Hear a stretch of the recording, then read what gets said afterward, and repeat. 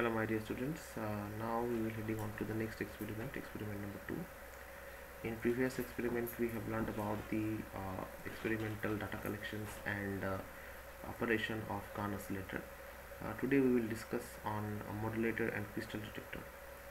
So the objective of this experiment is to learn the basic theory and operation of PI and diode modulator, and also learn the basic theory and the operation of the crystal detector. So what is the PI and diode? A PIN diode is constructed with a thin insulator sandwiched between P and N materials, just like a simple diode system.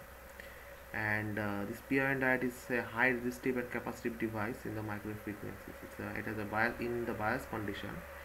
It shows high resistivity and capacitivity on its own frequency, microwave frequency of its operating frequency. It is an avalanche effect device, and you know that is what is the avalanche effect of diode. So that is quite closer to it, and for this it's then under forward bias condition, an avalanche effect takes place in the insulator, allowing holes from P and electrons N to flow. The insulator becomes effectively conductive. There is the construction equivalent circuit of a PIN diode. So as you can see here, that is the construction of a PIN diode, and if you just zoom it, in the contract, zoom the picture to understand clearly. We will zoom it. Just you can see here, that is the construction of the PIN diode. There is a gold contact wire, there is a copper base, and there are two gold contacts in each part. And there is a PIN diode because there is the N doped channel, that is a P doped channel. Both substrates has been connected to each other. So that is one kind of a diode with avalanche effect when it is forward bias. So that is the equivalent circuit of this construction. So you can see that is the CP, it's a capacitance between two poles, from the previous this pole to that pole, copper base to the gold wire contact. So that's the capacitivity between these two. And here you can see there a P junction and also the N junction in that part of contact, and for that we get two impedances, that is the junction resistance and excuse me there is the junction resistance and junctions capacitance, and there is the semiconductor resistance, and that is the package inductance. And the package capacitance means that is the total capacitance of that diode, and package capacitance of total, and package inductance has been in the series part of series to its semiconductor resistance. That this is the semiconductor part. So in that particular part, at the diffusion part, the resistance occurs. So that is semiconductor resistance, and there is a series contact. That is under the series contact, and there are two parallel resistance and capacitance. That is known as the junction resistance, junction capacitance. That means that creates on the junction side.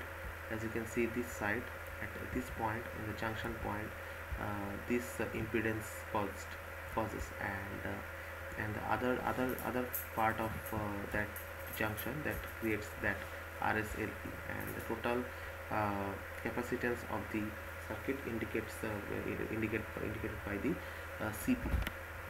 And that is the reverse biased PIN diode, that is the forward biased PIN diode. So it is in general equivalent circuitry, but when it comes to reverse bias condition, then the semiconductor resistance and there is a junction resistance. There will be no junction resistance on it. It will be removed, and you can see here others are on the parts. And if you just go through the forward biased condition, then this resistance will go through to it, and the capacitance will be removed. There is no capacitor here, just there is a RF resistance, the resistance of junction and semiconductor, both has been calculated to each other, that has been uh, taken as an equivalent resistance, and there is a variable resistance to vary in forward bias conditions. Now going forward to that, there are another effect, that is the crystal detector. So what is crystal detector? In microwave frequency, that is the circuitry of crystal detector. So in that particular point there is a diode and and you can see there is inductor side and the capacitor side. As you know, in microwave input side there is a high pass filter, that is a high pass filter that has been created as a high pass filter, and that has been created as the low pass filter with an inductor, and that is the DC output. As the microwave input goes through to the filter, that after low pass filtering you will get the DC output. So how you can get the DC output? As you know, it is an AC output, AC signal, that the microwave input, and it go through to the high pass filter to just as you know that microwave frequencies are quite higher that is operated in the gigahertz range, as it is as it is operates in the gigahertz range. So we should have to use the high pass filter in the input side of the microwave uh, energy input side in the microwave energy or microwave waveguide. And then there is a diode. This diode works as a rectifier, as a works as a rectifier. By this we get the rectified signal, and by rectify the low rectified after filtering the rectified signal we get the DC output. That's kind of square wave outputs or DC outputs we will get through to this. So that is the crystal diode. So it's one kind of it's crystal detector, as you can say. The detector is a device capable of detecting microwave signals based on the square law characteristics. That means it detects the microwave signals, and sometimes a bolometer is used for microwave detection. As you know, that is one kind of the detector of microwave frequencies. But the device mainly intended for microwave power measurements. But if you want to know the microwave signal characteristics, just to understand the square law characteristics, that is not only take the power but also other characteristics you have to calculate, other characteristics. So you have to go to the crystal detector, that is the point contact germanium or silicon crystal diodes are most popular of crystal detectors. So you can find it out that how the characteristics will be. Here you can see that the VI characteristics of crystal diode in forward bias condition, that is the for forward voltage the current will be increased, and there are some slope changes between the as regards for the as you can say that is the change in the temperature on it. So uh, the reverse bias condition, in reverse bias current, that is the slopes are quite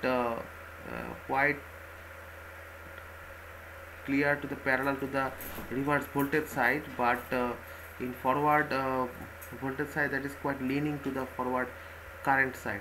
So that is one of the basic differences between the reverse voltage and forward voltage conditions for the VI characteristics, and that is the Taylor series of the power, that to calculate the power of that uh, circuitry. So as it on, that is the equivalent circuit of the detectors, as you can see. So that is the basics of this uh, circuitry. So that is the end of the second experiment theory.